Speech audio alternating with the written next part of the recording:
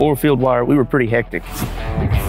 We didn't really have any way to mark progress. Either it was daily progress or weekly progress or job site progress. It was actually pretty hard. We had to use paper copies of everything, and if I didn't have it or we were missing a page, it could take hours to days to figure out what we needed.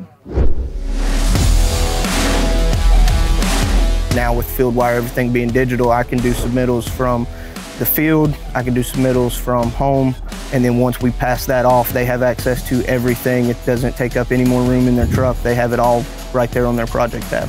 Everything that I do runs off an elevation number off sea level, and it's really easy to keep that in my pocket at all times instead of having to run back and forth to the truck or back and forth to the office looking for a paper set of drawings.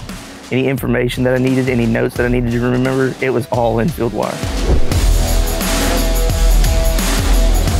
There's been multiple job sites that I've never even set foot on. I can handle everything from the office. I think I handled one job for 3 weeks completely at home. If I need anything, I can mark it in Fieldwire.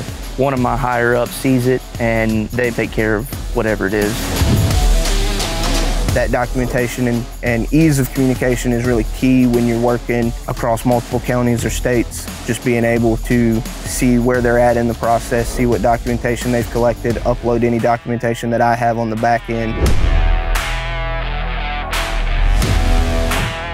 I love that. I can take pictures, make notes, document who was here, how long they were here, what we accomplished, and what we need to accomplish tomorrow. I can open up one project and see everything there. Everything is time-stamped, when the last time it was updated, when the last time somebody made a comment or a note.